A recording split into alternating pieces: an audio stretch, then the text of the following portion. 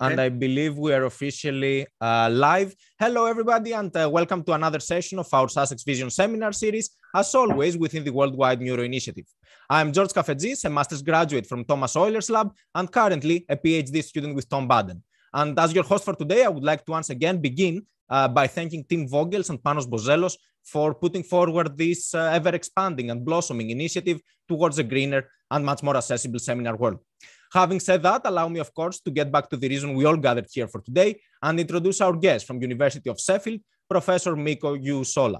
Following his medical degree from University of Oulu in Finland, Mikko obtained his PhD in neurophysiology in 2005, working on neural mechanisms in invertebrate photoreceptors with Martin Wexstrom. He then went to Canada for his first years as a postdoc, first at Alberta and then at Dalhousie, before returning to Europe and Cambridge in 1996, where he started his own lab a year later.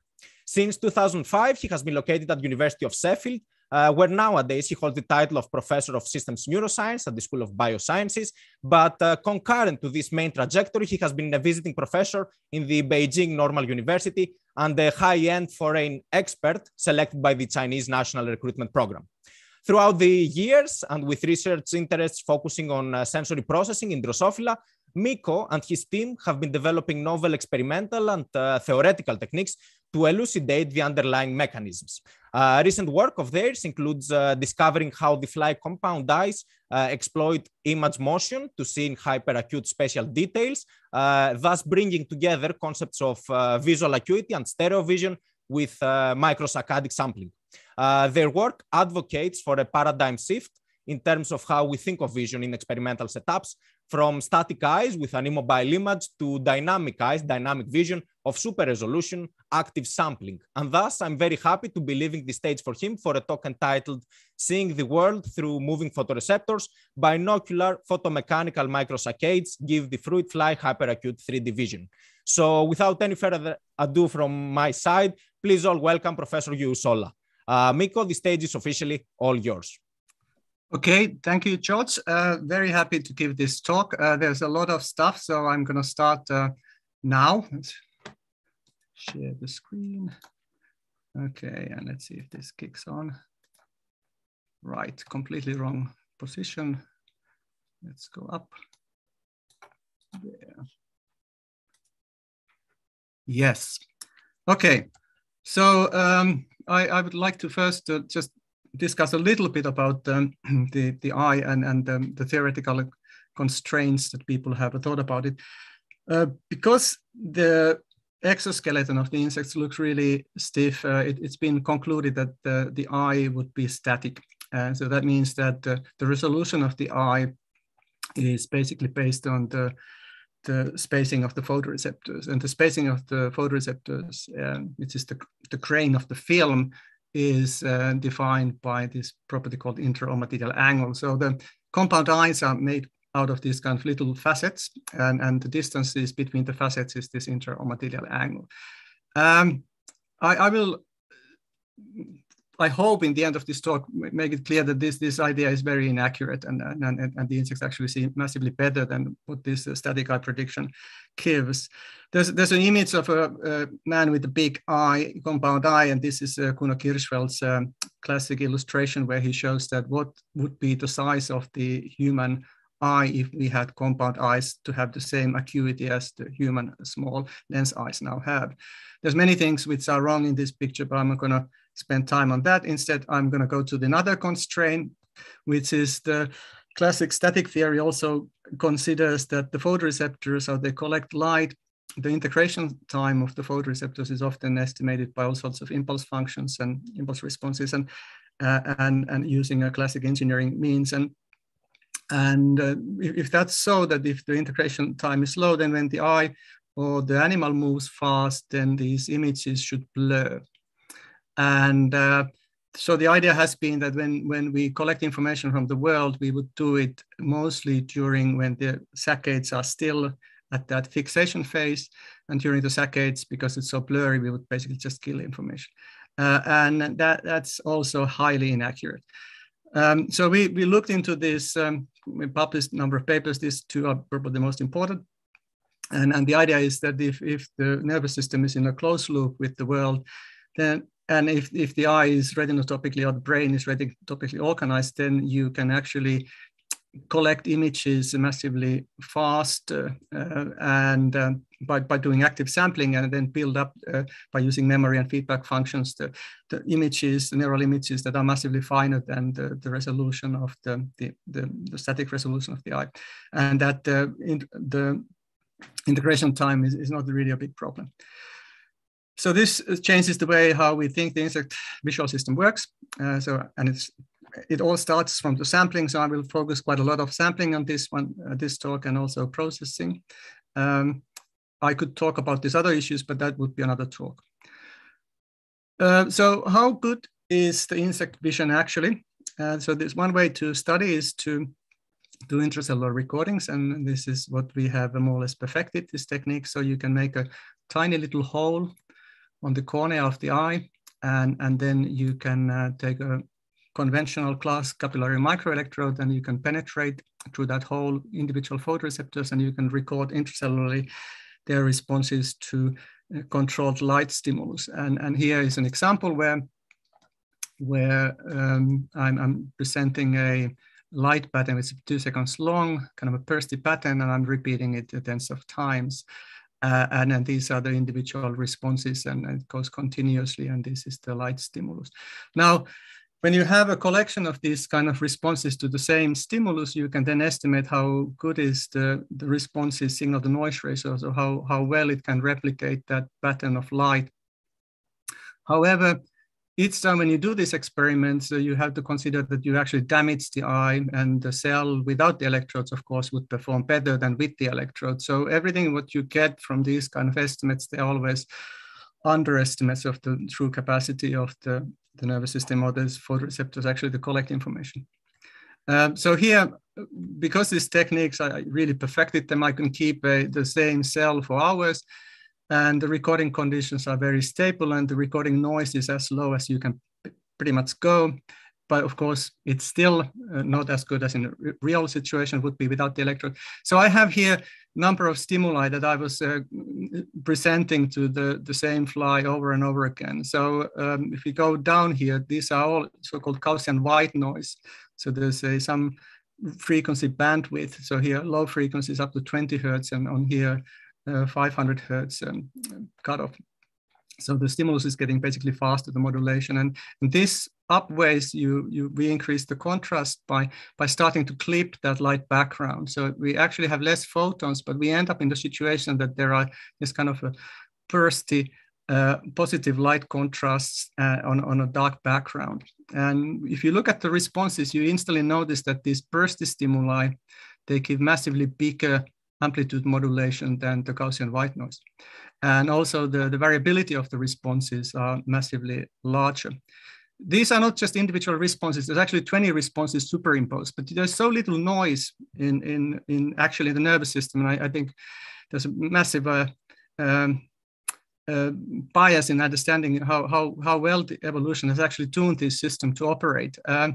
So you don't really see much deviations here. So when you calculate the signal-to-noise ratios for this kind of bursty stimulus, which is done next, so this is the one which is having the highest variability for 100 Hertz cutoff bursty stimulus.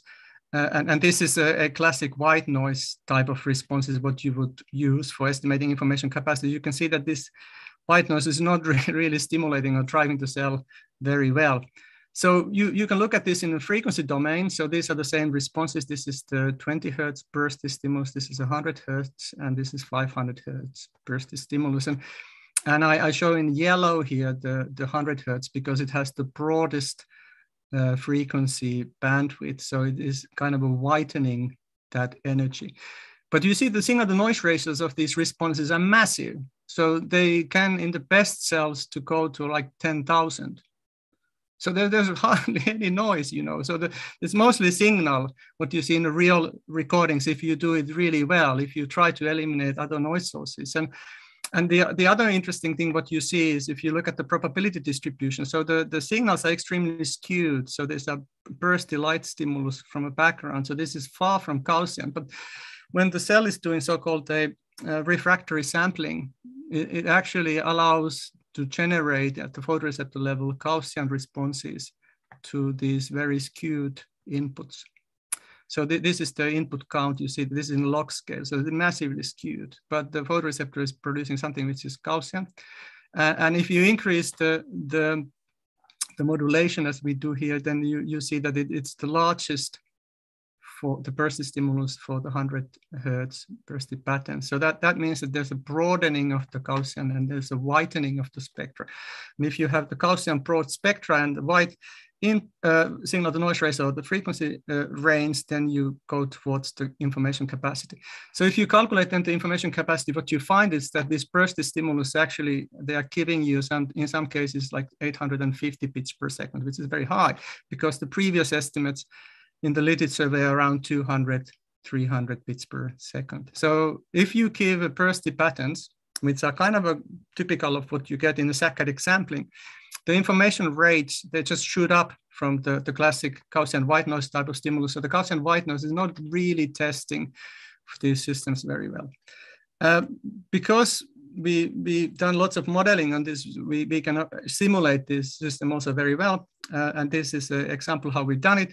So the photoreceptor, you can do this kind of a structure function models. We know that the light sensitive part of the photoreceptor, it's called the rhabdomere, is something that has 30,000 microvilli, and each microvilli is a sampling unit or transduction unit. This is a microvilli here. It has a cascade of reactions, and Roger Hardy from Cambridge has really characterized this well. And then this work was done together with Roger. So we can now make stochastic models of this sampling. So we can first model an individual microvilli, and then we can model using computer clusters, about 30,000 of them, and we can model the photoreceptor soma and its membrane properties by using Hodgkin-Huxley equations. And so we can then see, because we've done the intracellular recordings and we have estimated the quantum pump dynamics from those.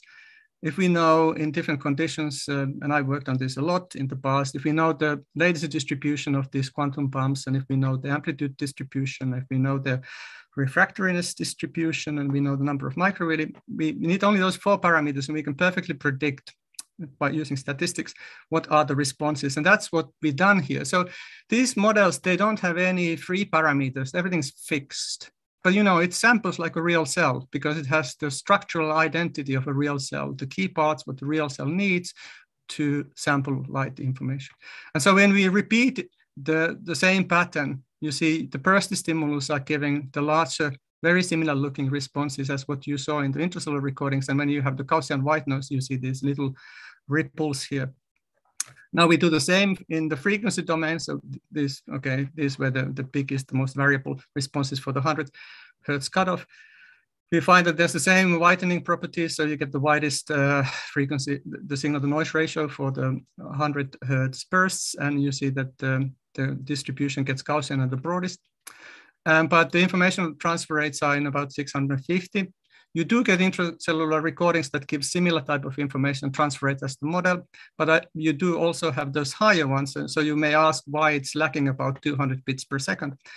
And again, this is massively higher than the classic. So these Gaussian white noise, they're pretty much matching with the real recordings.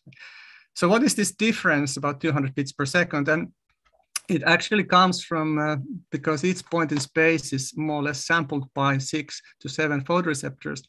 And that information is pooled in the first synaptic layer in the lamina in these cells called the large monopolar cells.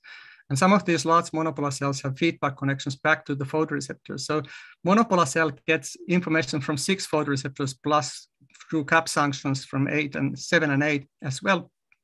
So it has a higher information content than the photoreceptor, and it's feeding some of that information back. And we can actually model this as well.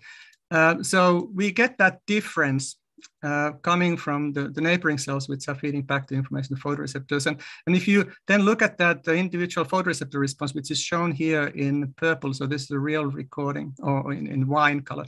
And then you have a gray, what the photoreceptor model is actually producing. If you put a feedback loop and you reduce that difference, the difference actually turns out to be a monopolar cell response, which is here.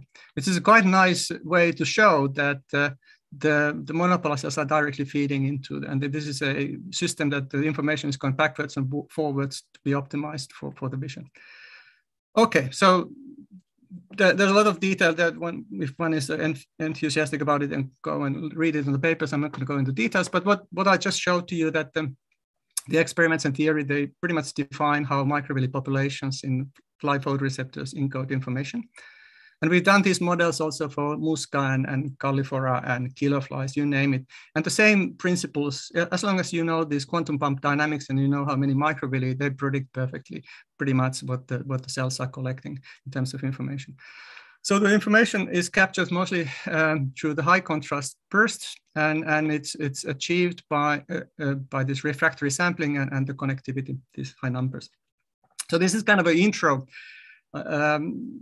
to go a little bit now into a different domain, which is to see if you link the behavior into this. So this is a fly which has been walking underneath some sort of a plexiglass, so it couldn't fly off. And these are experiments by Gerten from Kepfert lab in Göttingen.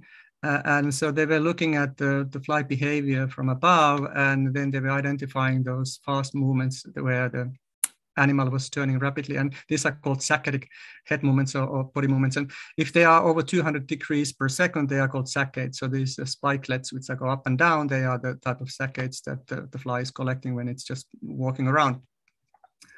What we did next is we first, of course, digitized these traces, and then we took some images from Google. This is a panoramic from nature, and we collected light intensity patterns from these kind of scenes by using the way how fly is moving in the laboratory. And this is an example. So we had three types of ways of collecting. One is this following directly what Gerten has done. So you have there's a crosshair which is collecting the intensity differences by using the movement patterns of the fly from that natural scene. But you see that it produces very bursty light intensity time series. And if you do linear walking, so the same intensity values, but it produces a slightly different statistical distribution. And if you then shuffle these values, what we have, it produces, again, a different patterning.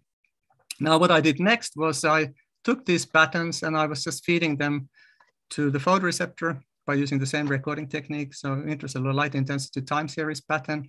And then I calculated the rate of information for these different patterns from the voltage responses, intracellular voltage responses that I was collecting. And it was clear that if I was presenting those light intensity patterns that were saccadic, and these are from the same fly, one after another, we find out that the saccadic way of collecting information allowed the fly to capture most information from the world.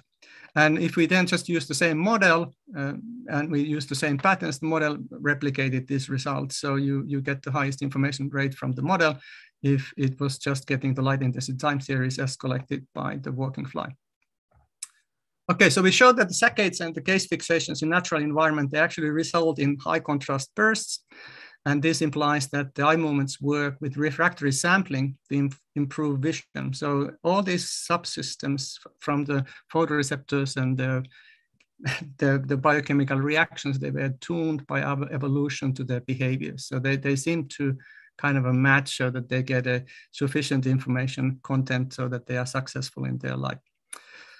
Okay, so now that was about looking information in time, but let's look at it in space. So how fine is the spatial detail that a fly eye can resolve?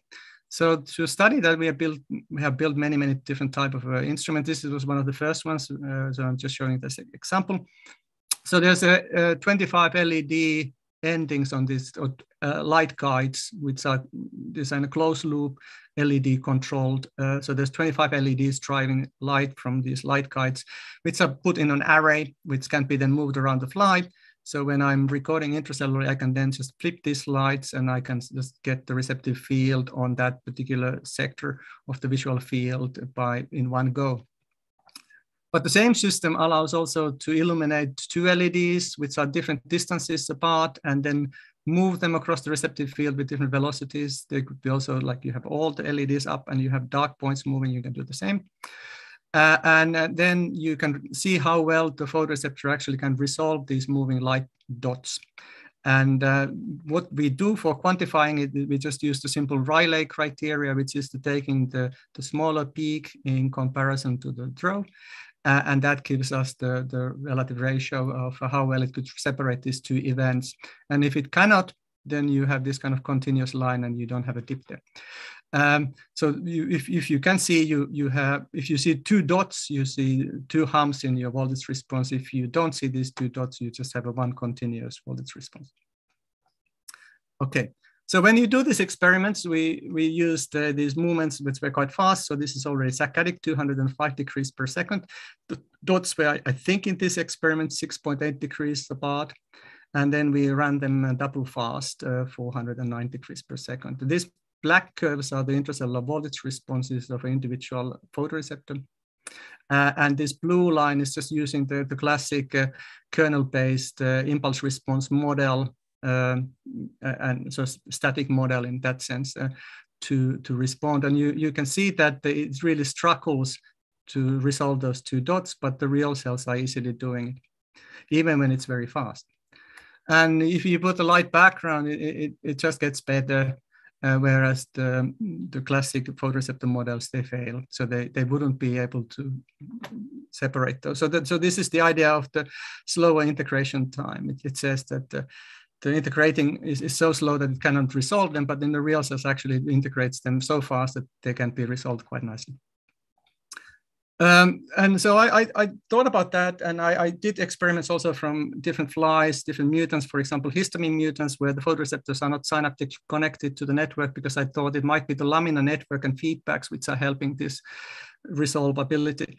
However, they gave equally good resolvability, those histamine mutants. So I then kind of ran out of ideas. I thought that the only thing that could happen is that the photoreceptors are physically moving.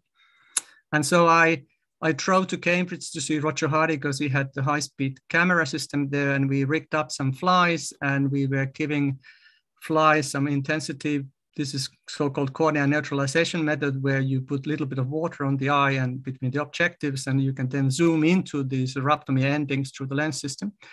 And then if you have a beam splitter, you can stimulate them with green or blue or whatever light. And if you look at under infrared, then infrared light is not stimulating photoreceptors. You can have the infrared image. And if these lights are making the photoreceptor move, then the photoreceptor movement is seen.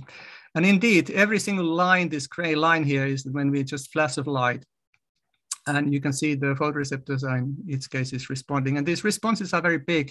You know that this one rhabdomy is about 2 microns. So in many cases, this movement is bigger than, or the size of the width of the rhabdomy when you are keeping repeating this. So these are directly caused by phototransduction. So Roger has worked out that there is a molecule called PIP2 in the phototransduction cascade, and its heavy end is cleaved from the membrane. It's a bit like you are squeezing a balloon. More you squeeze, the more it elongates. And if you release it, it returns back. So these molecules are, the light is causing these molecules to go bounce in and out the membrane, and it makes like a squeeze box that the membrane bounce. So it's nothing to do with the muscle. It's happening inside the single photoreceptor, and we can demonstrate that by just separating the cells. So this is just one ommatidia, so there's 8 photoreceptors. So they are in a petri dish. And we are just having infrared light, and we are just flashing the white light or green light or whatever. And the cells are contracting, you see. So there's nothing, you can't see any muscle. It's just coming from the photoreceptors. And you see there's 2 components. There's the axial component, so they're elongating and contracting. And then there's this kind of lateral swinging component, which is kind of waving. The cells underneath are from TRP, TRPL mutants, which are completely lacking the transduction channel. So it's not producing an electrical response, but the transduction cascade to that point works fine. So you can see that the PIP2 is able to be activated and inactivated, and it's making these cells bounce over and over again. Okay, so now when you look at this and you understand that these contractions, they are part of the phototransduction, and if they were not there, the photoreceptors would be blind, then you start to see the picture, how this is really integrated into the active vision. So this is an example, this faster curve of intracellular voltage response, and it's very fast. And these are characteristic responses, the contractions or these microsaccades that the cell is producing. They are a bit slower, but they're still fast. So you have to collect these with the high-speed camera. By naked eye, you wouldn't see them. And you can see that the higher the light intensity, then the bigger the response. So they are working like a normal voltage response. You see, you give a big amount of light, you get a big saturated response, little light, you get a bump. So there's the same kind of thing.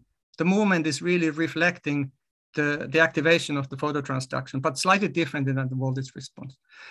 Now, if you look at then different light intensities, so this is a massive log scale. So if we have individual photons, they can even make the photoreceptor contract a little bit, and we can separate those. And then when you have a lot of photons, then millions of photons per second, then you get a bigger response. So you see the same dynamics what you see in if you just look at the voltage responses or light current, but they are a bit slow.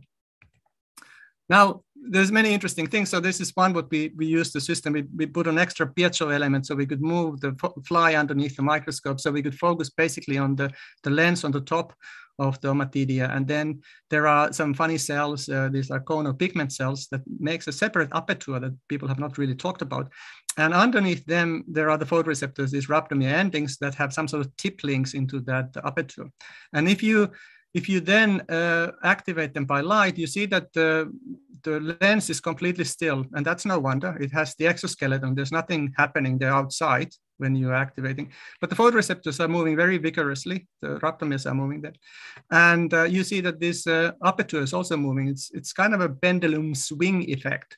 So this would be where the heavy end of the pendulum is, where it's swinging the largest, and here the movement is relative to that geometric relationship. So it's moving less, but the aperture is also clipping light, and we've done other simulations. I'm not going to talk about that, and it has a very interesting effect that can also sharpen the light intensity patterns that photoreceptors are collecting.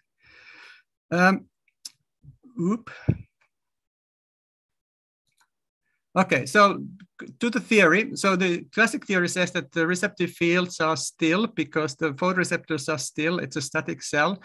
You have the classic lens and the receptive fields, if you do estimation of that by using intracellular electrophysiology, they are from maybe about 7-8 degrees to about 6-5 degrees, depending on the cells. And if you have a 6.8 degrees bar, 2 dots which are crossing that receptive field because it is so wide, there's no way that receptive field is going to show those 2 dips because it is kind of smearing them. So there's no way that the light input as it comes through the optics would be able to activate phototransduction so that you have 2 dips. However, if the light comes to the edge of the photoreceptor and the photoreceptor now starts to move against or with it, and at the same time contract, so the photoreceptor is moving away from the lens, so it's collecting light from a narrow angle, so the receptive field is narrowing. And if you put that dynamic into your models, it predicts that the light input actually turns into these 2 peaks. And these 2 peaks can very well try the phototransduction. So you get that little dip there between those 2 humps. And the photoreceptor is actually able to respond in time, these 2 dots, even though they're going very, very fast and they're very, very close. And if you do the recordings and you see how the recordings and the dynamics, they pretty much match the real cell if you have that dynamic narrowing in your model, and narrowing and moving. And so now what we can do is we can just simulate that how well a photoreceptor could resolve 2 dots which are very close to each other and they're moving with different velocities by using the stochastic photoreceptor model and plus that new movement model that we have included in it. So all these which are in yellow are basically hyperacute. So the interommatidial angle in Drosophila is 4.5 degrees. So it would be a line here. And the old theory would not show any of that. These would be just single hump things. But the simulations based on the data, or what we collected from the real cells is giving them a quite nice responses. And then when you do the recordings, you do find that the recordings occasionally show the same kind of patterns, which are very similar to what you have in simulation. There's one caveat.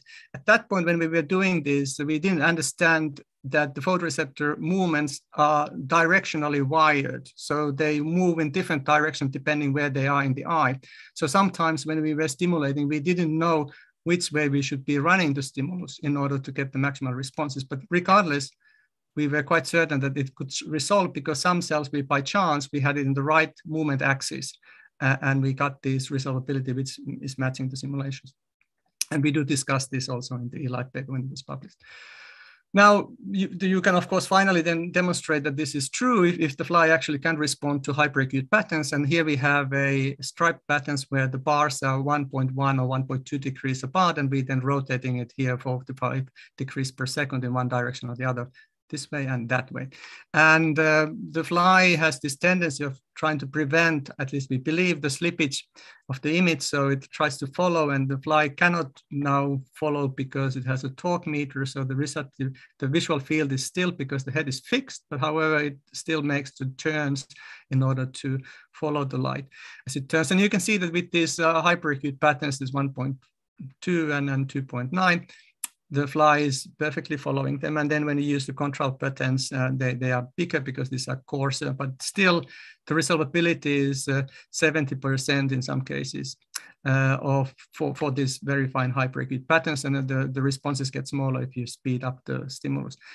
Okay, so that's the stuff that we published in eLife paper, and that was in 2017, and it was all good, but it was mostly looking at individual cells, and we didn't know how this happens across the eyes. So we put a big effort since that to resolve the magic of the eye, and I'm going to talk about that next. But first, just summarizing what we have. So we had this microsaccade sampling, and so this is purely phototransduction, making these cells to contract in certain ways. These contractions moves the photoreceptor away from the lens or sideways.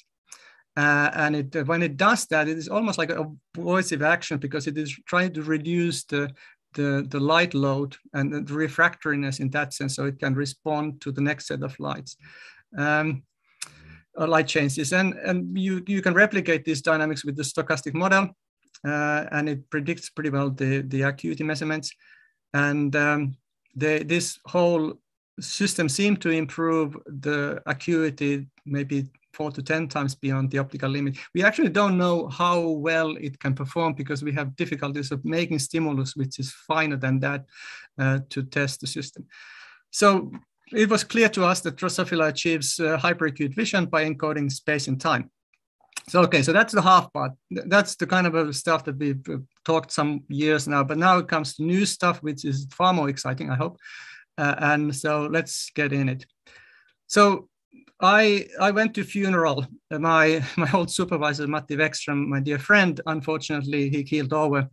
And it was a moving ceremony, but there was other physicists there that I met, and I then started to talk to them after the funeral that it would be nice to somehow use X-rays to see what's happening inside the eyes and to see the global dynamics of these movements. And they said, hey, we can do it, and you just have to code the synchrotron.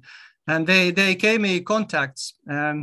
And there was one guy, Raimund Moxo, who a Swedish physicist, who then worked with this with us. And so we wrote a grant application to put flies in the synchrotron. And so this is the European synchrotron in Grenoble.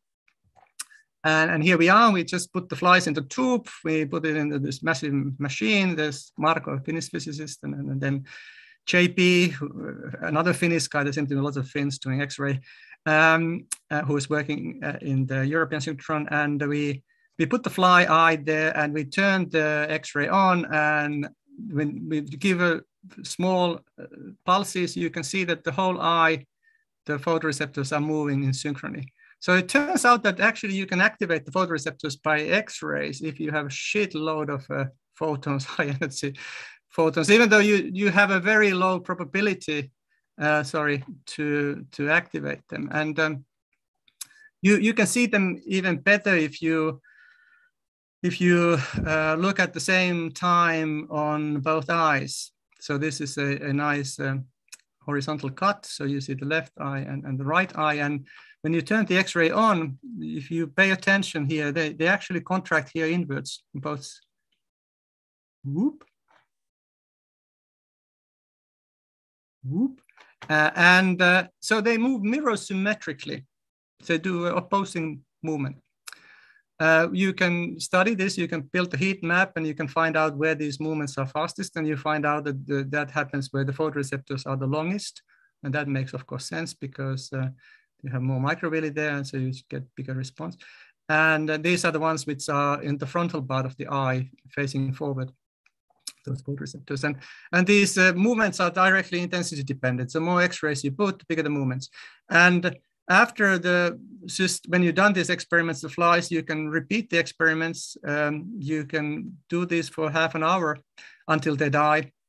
And if you use dead flies, you can kill them by freezing, for example, you see no movement. So this is not heat-induced artifact, and we've done all sorts of mutant work to show that this is true. But it's quite interesting because, you know, the X-rays, they are 6,000 times shorter than the visible light or the UV pigment sensitivities. So what's going on here?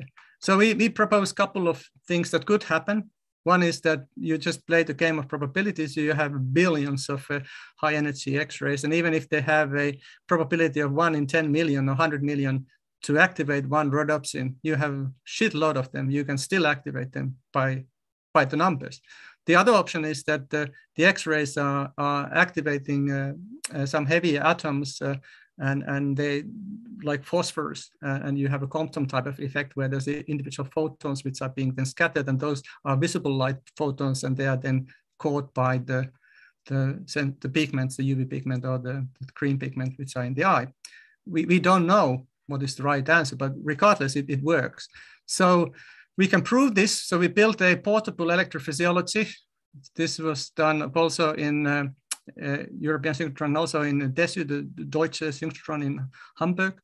And so we put the fly in a tube, we put an electrode there, and this time we just give a light first here to demonstrate. You get the classic ERG electroretinogram, you have the on and off transients. And then when you do the X-rays, you get the electrical responses.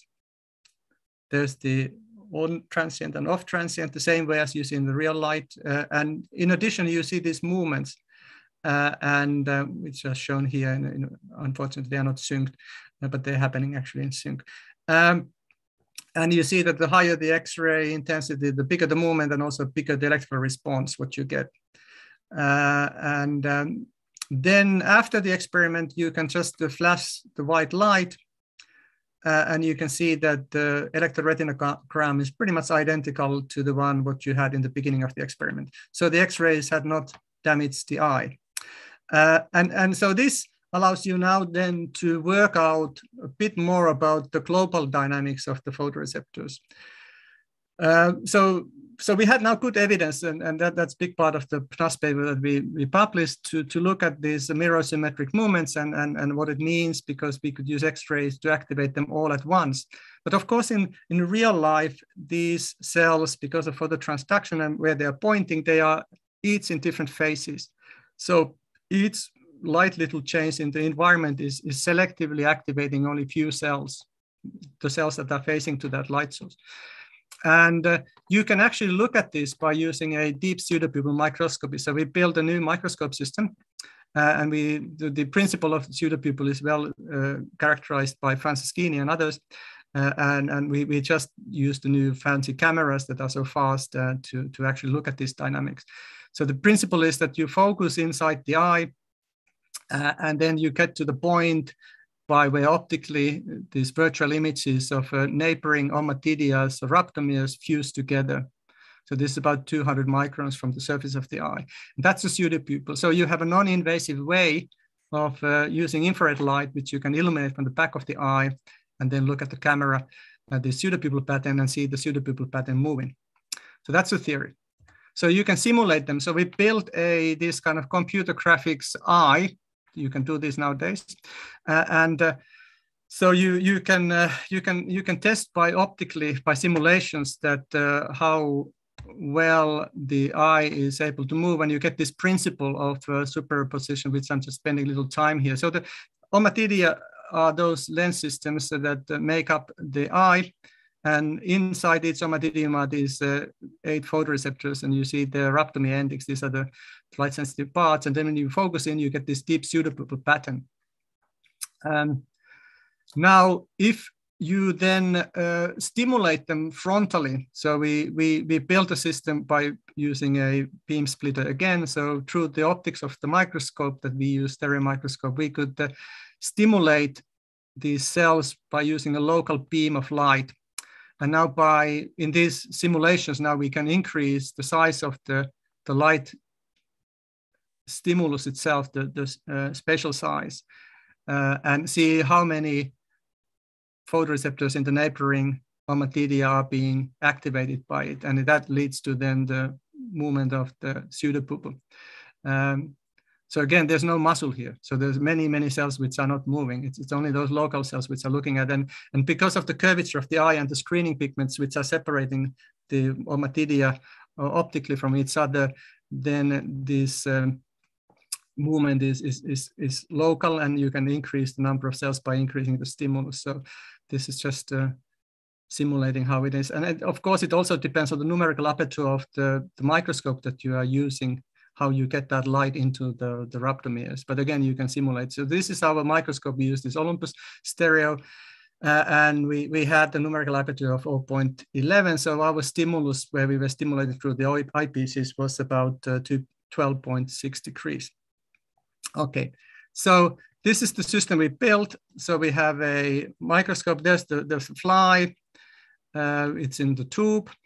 And you can move it. So it's a goniometric stepping motor-based system. So Joni, who is here, the little face here, he built this system. And there's the fly in the tube. Joni also made this video, so he's a really clever boy. So there we have the infrared light. So that goes through the head of the fly, and we can then look at these movements when we give a light flash. And this is what you see actually in a real recording. So the microscope allows us to see the direction to which these individual photoreceptors in different parts of the eye are contracting laterally.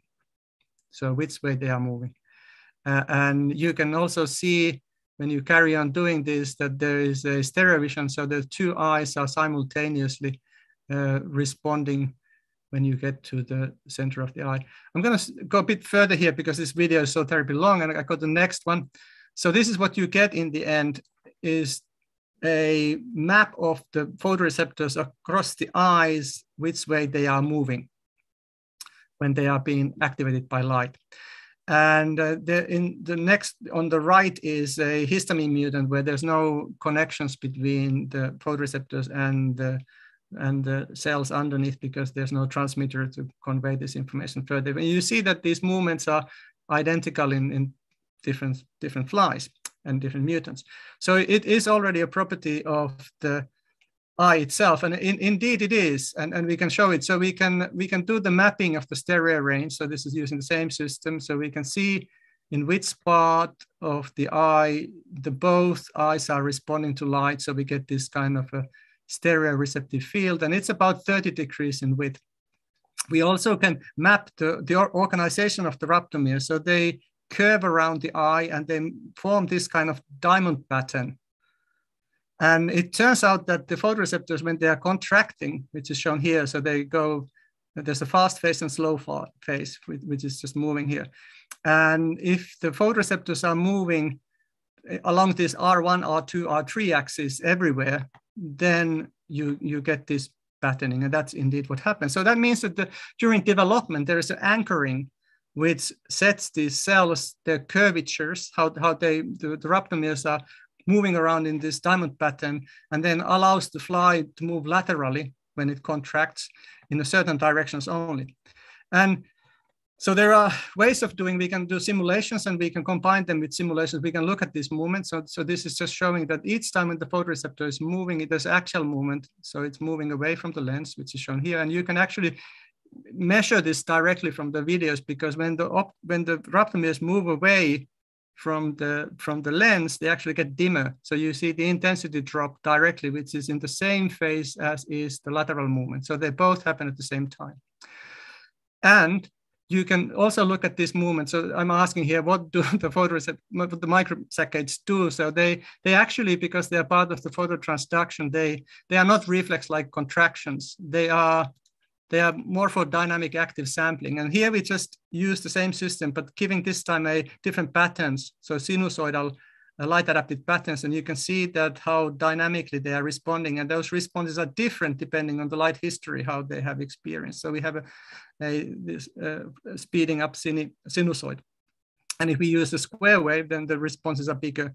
And then we can just use just a normal contrast pulses of different types, and they give you big responses. So again, I really have to emphasize these are not just reflex like some silly things. They are really reflection of the active sampling, and which is completely continuously tuning into the existing light conditions. And they are responding to the positive contrast, so light increments in moving one way, and negative contrast, light decrements moving the other way, but a bit slower. So there's two phases. There's a fast and slow phase. And this rippling happens across the eye all the time underneath that ommatidial hard outer surface.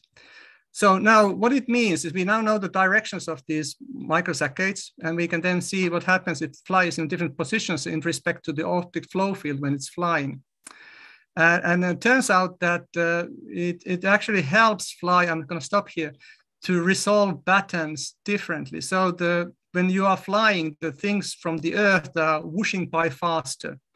And so the fast phase of these are tuned into the things that are happening underneath. And then the skyline with the clouds are moving slower, and the slow phase is tuned into those really identically, or ideally, when the fly is in its normal flight position. And also when it fly does a rotation, because of the microsaccades, it enhances the contrast of these two eye signals that are coming in. So you get these two phases. And so there's many type of ways it can enhance the photoreceptor responses and beyond in the synaptic signaling. So the integration time of the photoreceptors, because it's a dynamic sampling, active sampling, is not playing that big a role anymore. So next thing we can ask that is these saccades doing anything for the neural processing? And this is Keivan. So Keivan was building on this two-photon imaging system, and then particularly looking at the different stimulus. So we have a fly moving on a pole, and we are looking at the monopolar cells, in this time L2 monopolar cells, which are mostly responding to dark patterns. So they give a bigger response to that. And we use the same type of stimulus that's getting faster and faster and finer and finer to see what is the real resolvability. So this is just demonstrating how the information is going from those 8 photoreceptors to individual monopolar cell, and that the photoreceptors are actually moving certain ways for the given stimulus. And then we are predicting that this would give us an orientation sensitivity and hyperacuity in the monopolar cell responses. And this is how we test it. So we have an orientation which is moving now from right to left. And the resolvability is there where we can see that it's bigger changes, again, Rayleigh criteria over the noise that we see in the GCAMP 6F fast calcium dye. And when we change the orientation of the stimulus, the resolvability is getting better, as our theory would predict. And then you will see that when it gets, this particular cell is really favoring the vertical stimulus, which we are getting soon there. And you can see that how much better the resolvability is there. And now we go to the vertical, and it all of a sudden goes, whee! Look at that. So it's the receptive fields. If it was a static eye, this would be just ring rounds. They would be having the same resolvability in all directions. But you see the monopolar cells are tuned, and these receptive field orientation axes, they actually matches the photoreceptor movement axes. So we map that as well and together.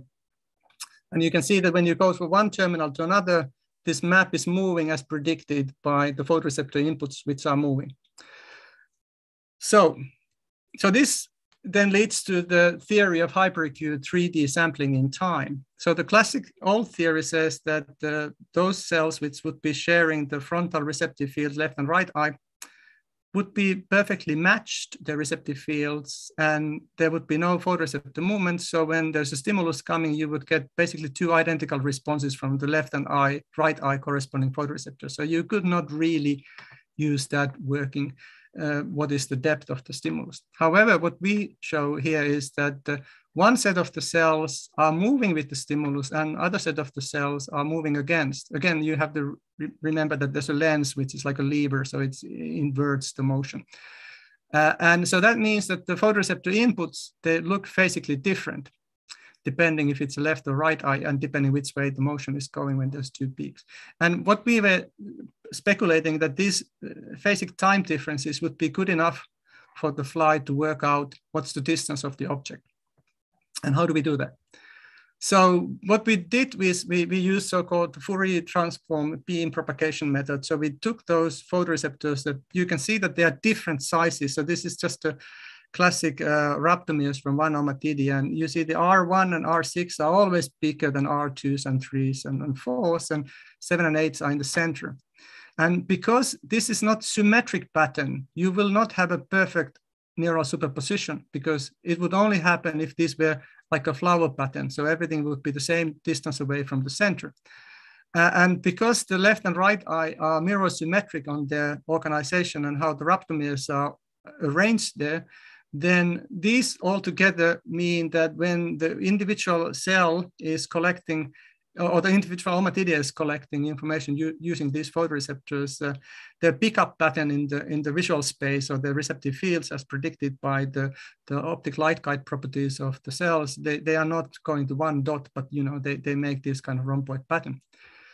And so that means that when you actually collect information through two eyes, the images, how they are superimposed from left and right eye, they don't make clear pixels, which would be the old theory, but they are over completely mapping the whole visual field. And that mapping is different depending what's the distance what you are away from the eyes.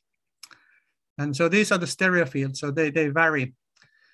And so the classic theory says that, okay, here we have David Beckham. By the way, we have a copyright for that image. So Kevin asked the photographer and he said, yes, you can use it. So we don't do anything illegal here. So here's David. And if we were having this 4.5 degree sampling matrix by the ommatidia and the inter-ommatidia angle being that 4.5, if you superimpose how David would be collected, David would be very blurry. You couldn't really tell that if this is David or Mikko, somebody. And so we think this is all rubbish. And instead, what happens is that the photoreceptors, this is the real dynamics when we are simulating them over the matrix. So they are moving as with the stimulus. When the stimulus get the receptive fields, they start to move either with or against, and they are at the same time narrowing. And we have now pretty much proven that this is true. We haven't published this, so I'm not going to talk too much about this, but this is quite exciting, so I'm going to show you. So we used artificial neural networks, or Keivan did this. And what we've done is that we look at the real connectome, which was published by Rivera Alba a few years ago. And so we put that structure into the RNN, and then we took the real photoreceptor movements. You saw that matrix, how it's happening. So we had 3 cases. We either had a static eye, the first model. So we have ANN or RNN, and the photoreceptors are not moving. Or then we have just one photoreceptor feeding all these cells and moving. Or then we have the real dynamics of all these together. And here's the pattern. So we do the calcium signals, and this is what you see. And you can see that it can follow to hyperacute range. If you have static eye, everything else is normal, but it cannot produce any hyperacute. If you have a one photoreceptor feeding it, it cannot produce a bit better. But if you have the real dynamics of the real cells, it gets the same phases. It gets the same kind of resolvability. These others, they are phase lacking because these movements are actually doing predictive coding. They are making the stimulus or the neural response actually lock onto the stimulus as they're moving along. So you really have to put everything there is that evolution has thrown at you. You have to have the stochastic sampling. It has to be arranged the right way across the eyes. You have to have the real connectome. And if you do that, you can predict pretty much bang on how the network is working and its sensitivity. And that's what we've done here. There's massively much more on this, but I'm not going to talk about it because we haven't published it. Okay, so what we showed is that if we have a static eye, it fails. It cannot have hyperacuity. If we have real data, it does have. And if we have the realistic microsaccades, it pretty much replicates the real data. And now we can go to how this works in a dynamic sense. So we have these two receptive fields. We look at the R6 from the left and right eye. There's an object which is about 5 centimeters away, this white line, and we are just using this white line to cross these receptive fields. And that's how they move. And that gives the phase differences of those inputs which are feeding into the lamina and into the fly brain. And if you have a correlated model, so if you have two photoreceptors, left and right eye, which are looking at the same point in space, and another one which is their neighbor, if you need this extra cell to do the normalization of the signal. You can directly translate the distance in space to distance in neural time. And when you do that, you can predict what is the stereoscopic range of a fly. And it turns out to be that it's less than 1 millimeter to about 10 centimeters, and the fly is seeing perfectly stereo. Then it gets more difficult. So we can test this by behavior. So we have a hyperacute pin here against a black dot. They have the same base. So this is actually this dot and the pin, but if you look at sideways and if you have a monocular vision, they would look the same. But if you just tilt a little bit, you can see that the center one actually is the pin. And so the fly is free to fly and controls this panoramic arena. It can look at whatever it wants, and we are just testing its salience, which one it finds more interesting. So it has 3 things to choose from. And we are hoping that when we put it in different positions, that it would select the pin because it's more interesting. And indeed, when you do this in many flies, and this is one fly, and we tested always all these 3 options to control and the different pin positions, and we've done it in 20 flies, and the stats are very clear. The flies find these hyperacute patterns more interesting when they are 3-dimensional, and it focuses on them. We can also put a hyperacute dot and hide it among hyperacute stripes, and it finds them. We can put it in different locations and it always finds them, and we can test it in controls and it finds not interesting. I just realized my talk is getting very long, but we are almost in the end. Then we can do this by learning experiments. We can teach the classic T inverse T that Heisenberg has shown to work very well, and the fly can resolve or avoid if it's linked with the heat, whether it's a T or inverse T or vice versa. So the learning index is there. But we can also have stripes which are hyperacute, and we can hide the 3-dimensional pin, and it learns very well. Or we can have just dots and pins of different types. This is just the one variety that we learn and tested, and they all learn. On the other hand, if we paint one eye black, the fly doesn't learn anything for these hyperacute patterns, but it does learn these coarse T inverse T patterns. And this is consistent with what Tang and Heisenberg showed, that there's a visual invariance in the eye. So if you learn something on the left eye, you can also test it on the right eye. And so big patterns, which doesn't require stereo vision, it still learns. But if you need some small patterns which require stereo vision, it cannot learn. And then, of course, we have controls of all sorts of blind versions flies that shows that this is nothing to do with any other stimulus. But most beautifully, we by accident, because we want to test how the R1 to 6, which are these outer photoreceptors, and R7 and 8, how much they are contributing to stereo vision. We found out that if we had these NORP-A, these are blind flies, and we only rescue those outer photoreceptors, something goes wrong in a small percentage of flies. And in those flies, we get electrical responses of both eyes, but somehow the anchoring of the one eye is not showing lateral microsaccades. So we did imaging by this pseudopupil method, and we did retinograms at the same, and then the behavior from the same flies. And it was a massive Herculean task by Ben and Joni, but we could show clearly that if the microsaccades were not synchronized, the fly was not able to learn. It was not able to see those stereo patterns, and it was not able to see either a T inverse T patterns. And we also showed that you can also learn if you use only the central photoreceptors. You learn better if you have both working, but both are contributing in the stereo vision, both R7 and 8 and R1 to 6. And then finally, we showed that this old classic belief that there would be a spatial aliasing, that if you have a doubled interomatedial angle, somewhere like 7 degrees pattern in terms of waveform, that you have this optomotor reversal.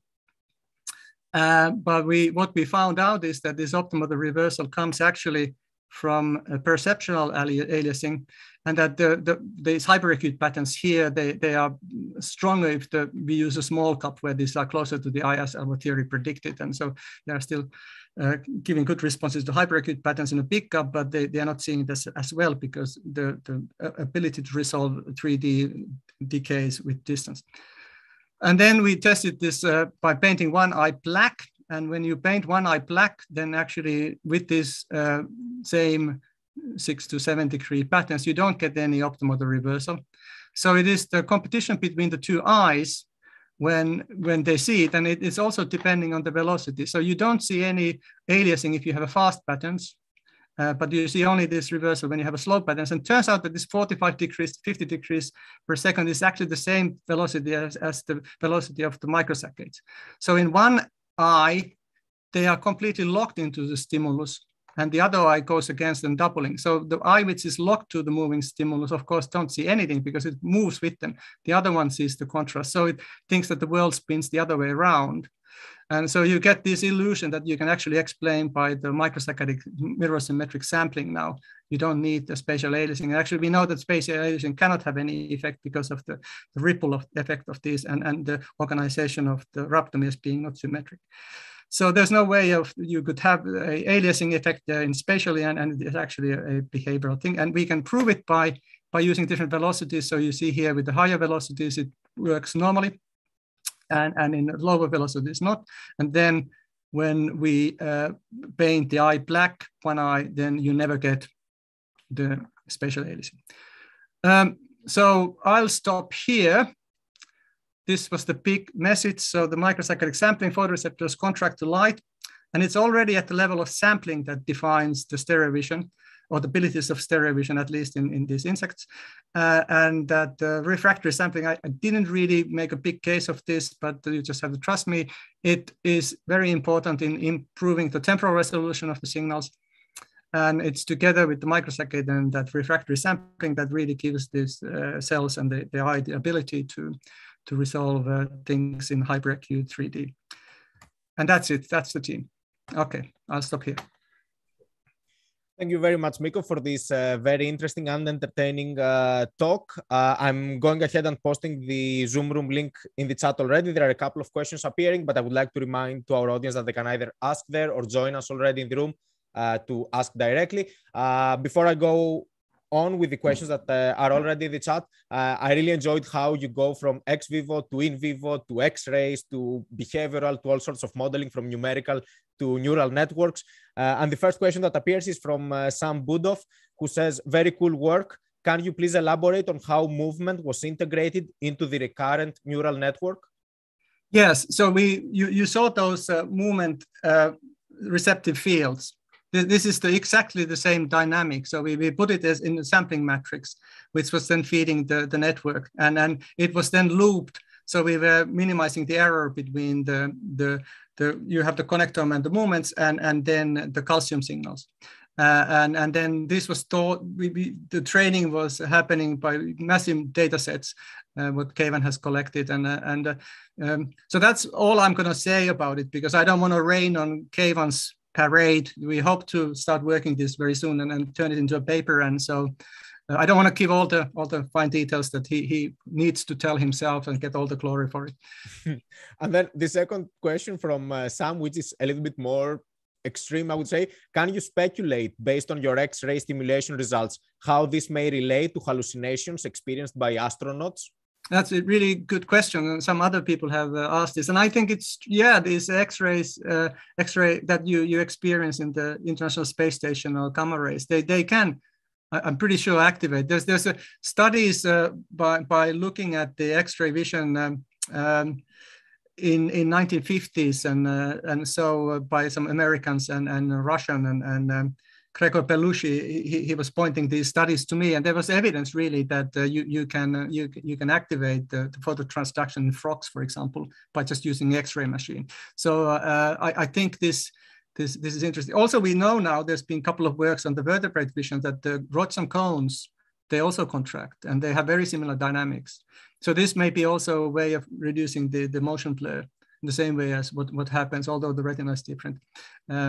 So I think the evolution is really clever. It really goes for, like, I'll call this an nimble AI, comes with tricks how you can go over the limits of the classic optics, like a stationary eye, by just using motion there in sampling. Right. Thank you very much for addressing both of them. As there are no more questions appearing, I will take the advantage of asking some of mine.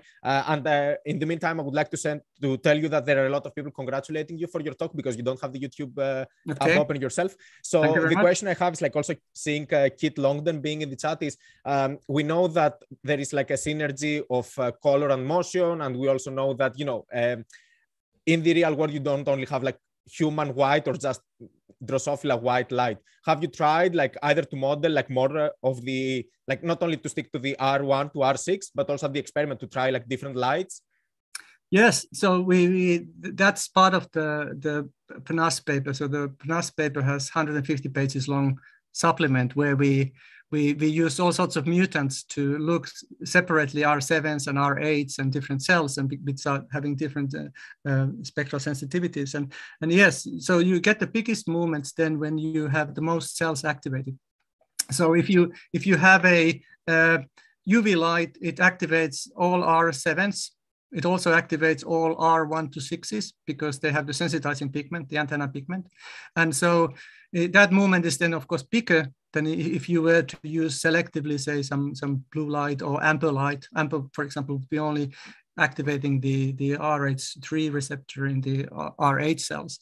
And so you would see only one cell moving. It's very interesting because the movement, these photoreceptors in Ommatidia, they're connected, they're linked. So they are not moving independently. So if one is activated, the whole lot moves. And if they all are activated, they all move. And it comes to really interesting dynamics. And there's a bit of that in the PNAS supplement where we do simulations. And this is also related to that slit effect I talked about a little bit, about the aperture, how it's influencing how the light beam is actually being collected by this.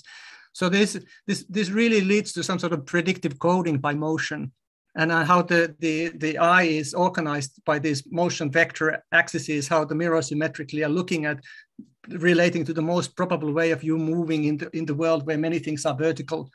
And so and it was clear in the K1 simulations where we looked at the calcium signals in the RNN and the moving photoreceptors, is that if you had the moving photoreceptors going all the right dynamics, the signal is actually replicating the real. So you don't have phase differences. So if you have one photoreceptor moving or you have still cells, they are lacking. So yeah, please go on. So that's quite nice. So the whole system is evolved together to get the benefit. So it's what we have been doing, and very kind of systematically, is really have this kind of a bottom-up approach where we build these multi-scale models rather than make a big claim that I have this idea, it must be high order. And then we jump onto some cell and we put there some engineering maths and say, oh, there must be this kernel and there must be this static nonlinear, and this is what it does. Because nobody knows. So those cells in that high order, they're equally clever to photoreceptors. They are all morphodynamic. They have a structure which is moving and doing something there in a more complex way that we give them credit for. But what we want to do is we want to kind of give them a job, which is what our models or our head tells should be there. But yeah, this has been useful, but I'm pretty sure in many cases it doesn't give you the absolute image or absolute thing.